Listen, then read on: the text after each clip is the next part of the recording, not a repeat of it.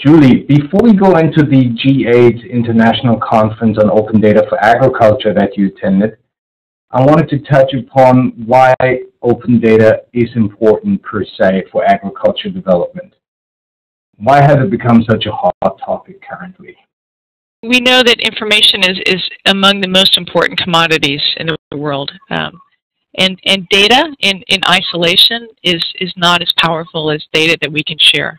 So making our data available and encouraging others to do the same enables collaboration and really helps us reduce duplicative research and spurs innovation while driving economic growth. So this is one of the reasons why the G8 summit last year at Camp David made this commitment for G8 partners led by the U.S. To gather and discuss what action plans countries might put into place.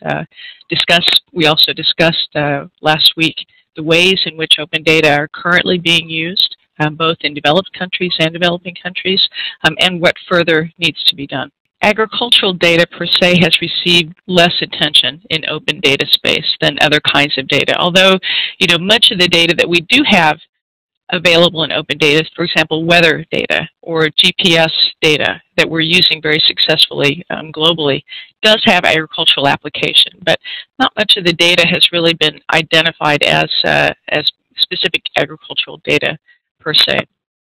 So why is open data for agriculture important? I think you at Global Donor Platform know this. By 2050, the world's going to have to sustain 9 billion people. So opening agricultural data and finding really innovative uses of that data is going to be critical to achieving the goal of feeding people in a sustainable way.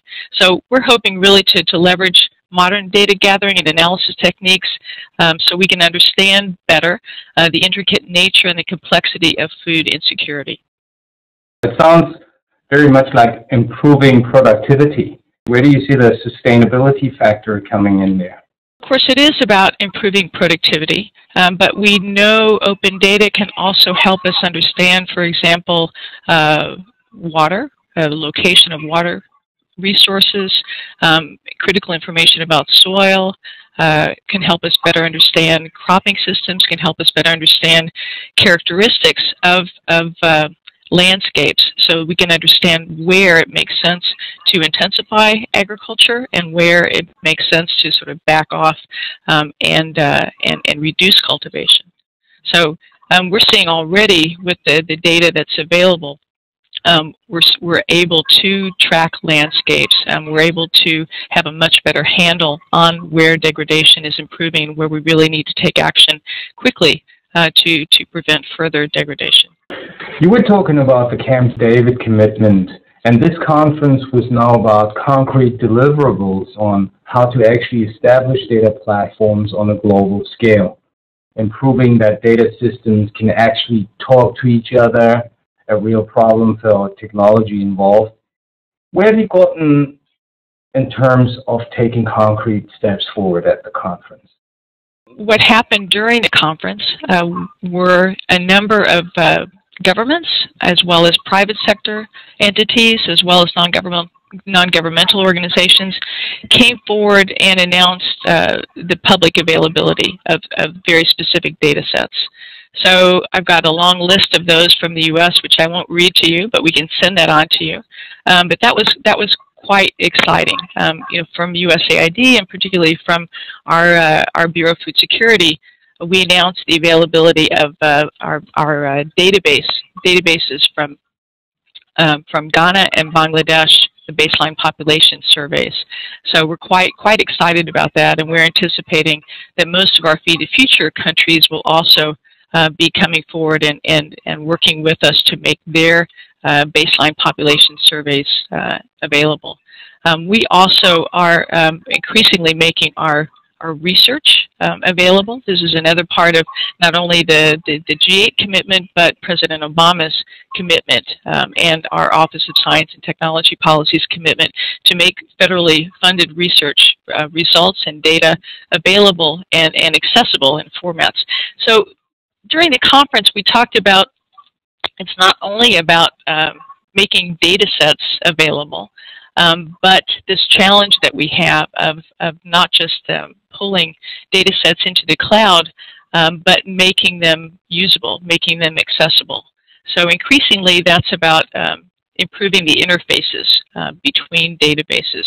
I think anybody who's worked with data knows how tedious it is to try and do all the conversions by hand. So increasingly, the algorithms, the technologies are allowing us to have very sophisticated interfaces. And now what's very pressing, and this was, I think, for me, one of the most exciting parts of the conference, was the discussion of how to arrive at agreements about what those interface standards should be, so that meteorological databases can speak to soil databases, can speak to population databases.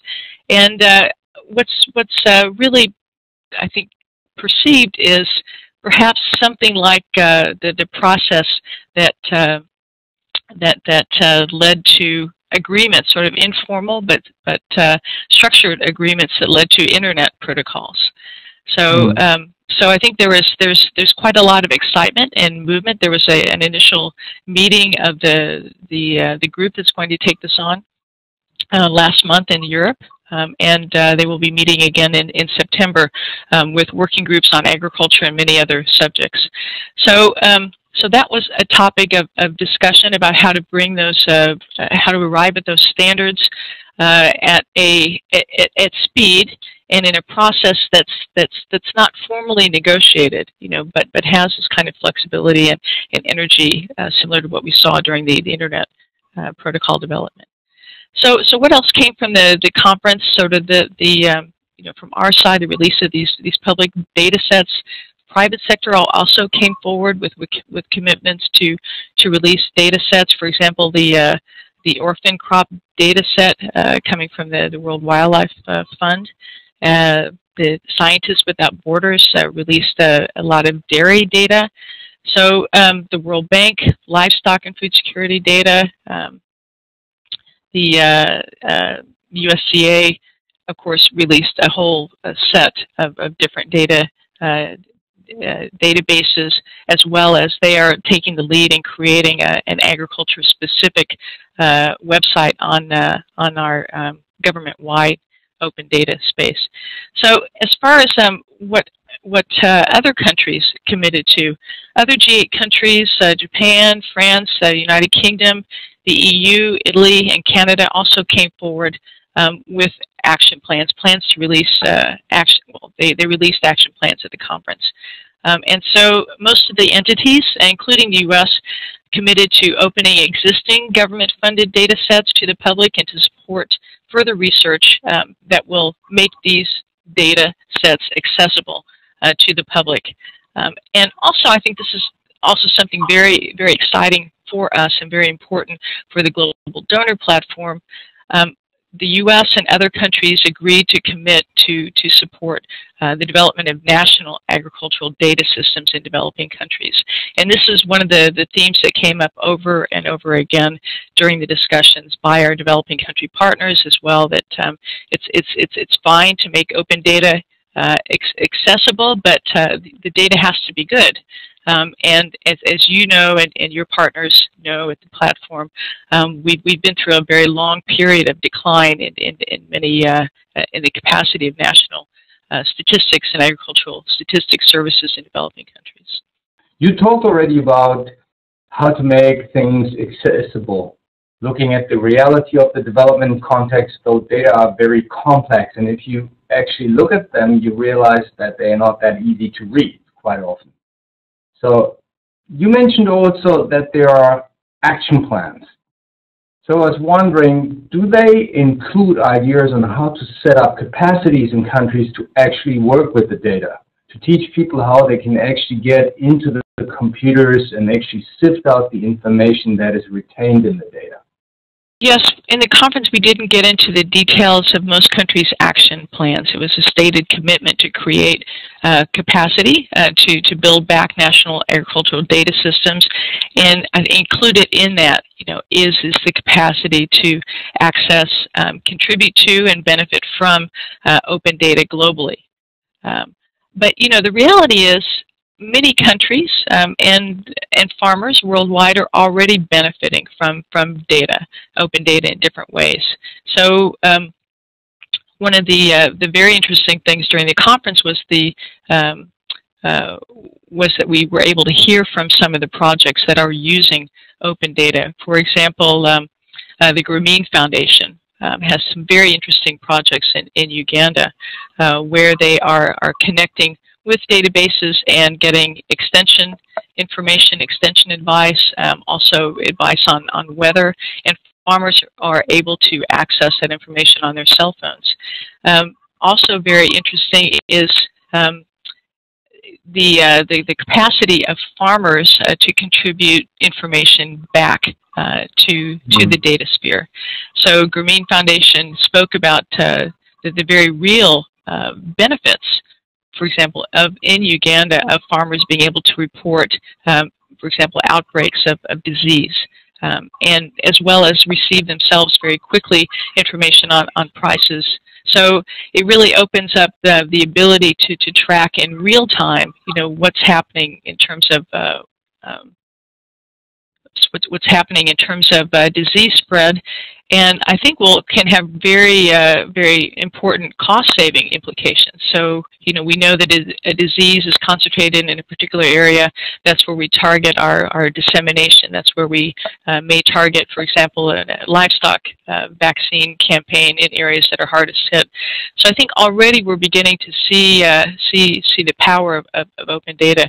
The COBI from the United Kingdom, I think we're now getting into what difference does this make for the global donor platform, the issues that you had wanted to discuss.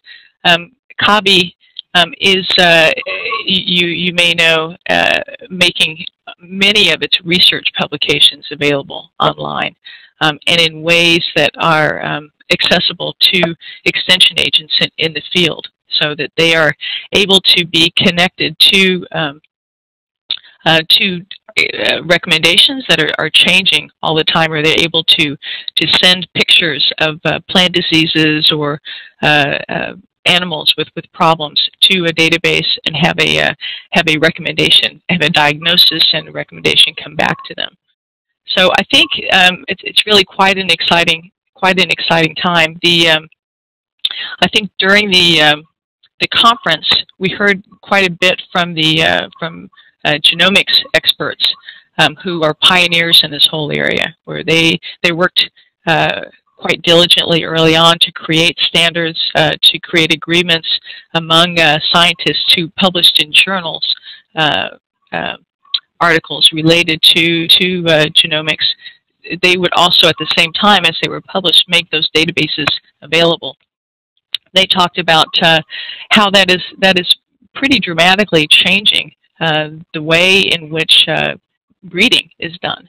And we're beginning to see, even in developing countries, scientists working on issues such as cassava diseases, beginning to use those databases and beginning to make their models and identify genetic traits much more quickly. They're able to zero in quite rapidly now on the traits that control resistance to disease, or in another case we discussed the genes that control the propensity to manufacture provitamin A. We've been talking about information sharing basically, and I guess the whole idea of what is a donor is changing fundamentally. What is a donation, and the whole idea that's been discussed for a long time, who's a donor, especially since Busan. So do you think donors are adjusting their role, and are they investing maybe more into providing common knowledge instead of bringing money to the table? Is that a shift of thinking that we recognize here? I would put it a different way. I think increasingly, we're recognizing that this is two-way traffic. Right? So there's a lot of information and knowledge that we have to share, but technology, including open data, is making it much easier for farmers to also directly share their data and knowledge. So, certainly information, research results, making the results of surveys quite important. I think we heard a lot of excitement at the conference about the possibility of this kind of sharing. May seem like a boost in resources to us eventually, because we should be able to cut down on duplication. I was speaking with a colleague yesterday. If we have population database data, if we're sharing population information and sampling frames, we should be able to plan more effectively, donors and countries together.